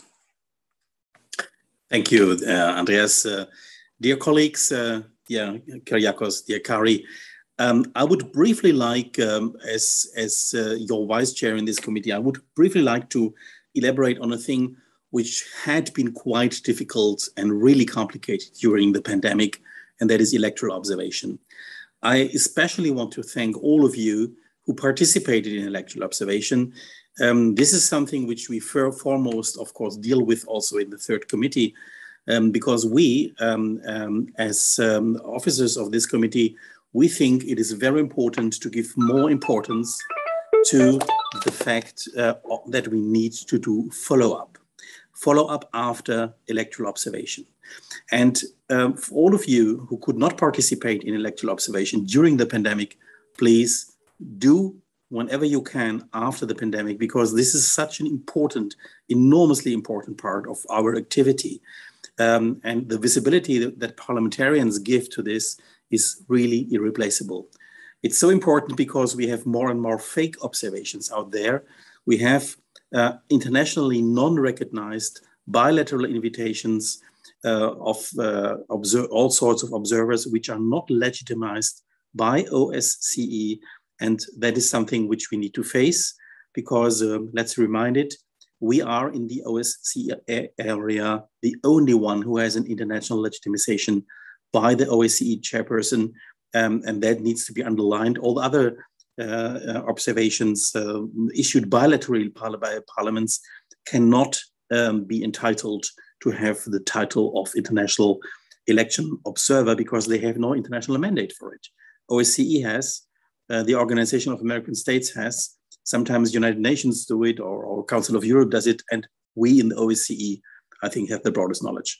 So thanks to all of you who participated in that. Thanks to all of those who will participate. We really need you there. And I know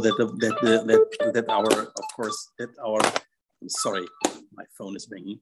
And I know that our secretariat in Copenhagen was doing a great job in making possible that we did the missions we had to do also during the pandemic. And let me, because I had the honor to also be the best special coordinator in the USA, let me highlight, it is very positive that the US Helsinki Commission, our colleagues from the United States, already are engaging with us in a follow-up discussion. And that's exactly what we need. We need a follow-up process after the electoral observation, because otherwise the observation ends in nothing, and we need to work on this follow-up process. Thank you very much for this, and hope to see many of you in future observations. Thank you. Thank you very much. And just before I hand back to the rapporteur to respond, I know that there was a few people that we ended up skipping because of technical issues that were on the list. So if you have now connected, we'd be happy to do so to include. I understand Sheila Jackson-Lee, if you're available, you're welcome to intervene now.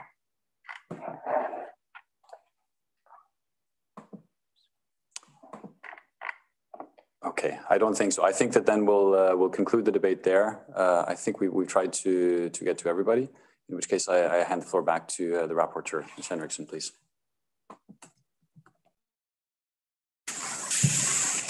Thank you very much, and thank you for a very interesting debate. And I will not try to summarize the whole of it, but I will just give back to you some of my reflections. We are parliamentarians, and we are human beings living ordinary lives in our communities. And I think what you have shared with us today is reflections and experiences from daily life of people in our region.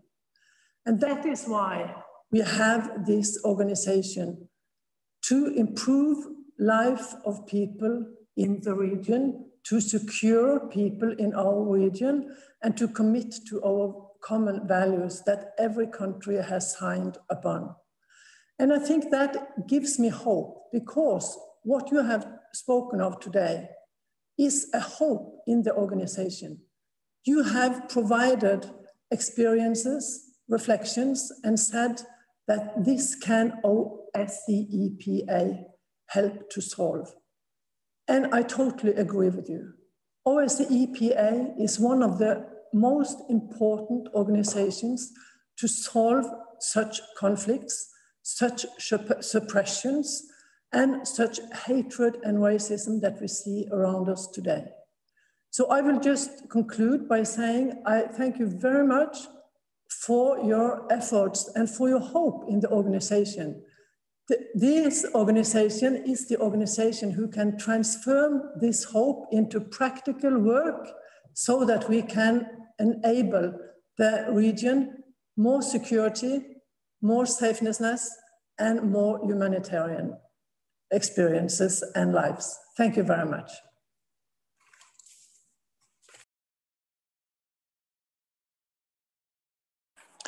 Thank you. With that, I pass the floor back to the chair of the committee, please, Mr. Hajiani. Thank you, dear Kari. Thank you, all of you. Thank you, colleagues, for this excellent discussion that then brings us to the final point of our agenda, any other business. Finally, I would then like to thank all participants in our meeting today. I remind all members that on Monday, the 5th of July and Tuesday of the 6th of July, we are conducting an election electronically. For the position of chair of the committee, 2 candidates have been put forward. One is Ms. Sereni Mauborne, head of the French delegation, and the other candidate is myself. For the position of vice chair, only one candidate was put forward, that is Mr. Michael Link. For the position of rapporteur, only one candidate was put forward. That is Mr. Johan Buser, head of the Swedish delegation. I look forward to the formal declaration of election by acclamation of Mr. Link and Mr. Buser next week.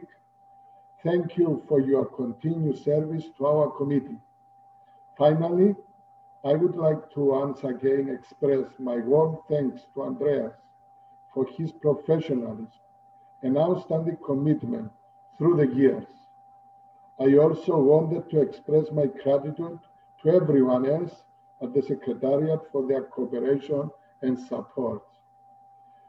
With that, I am pleased to declare our meeting closed. I look forward to see you all in person one of these days. Thank you very much.